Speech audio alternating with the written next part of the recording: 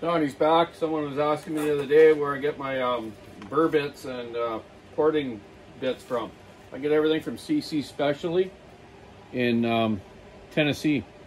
Great people. The lady there I deal with is super nice. She gets it out to me real quick.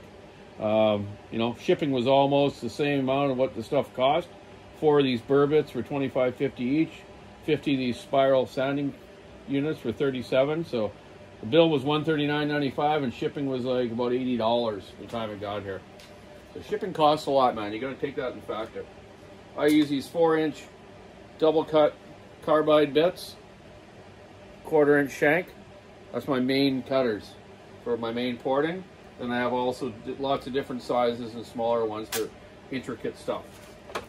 I use these sanding spiral discs on my 1/4-inch shaft other Fordham there. I usually use 1-inch ones, but they didn't have any, so I've had to order the 1.5-inch ones. These are good for deburring ports and cleaning up carbon out of an exhaust port if it's a used saw, and chamfering like the corner side of the piston and stuff like that, the skirt. So yeah, that's where I get everything from CC Specialty.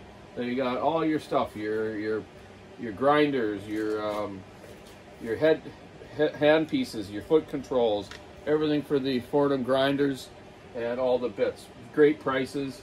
You can't beat them. They're super fast at getting you stuff. So thanks very much, CC Specialty, for sending me that stuff.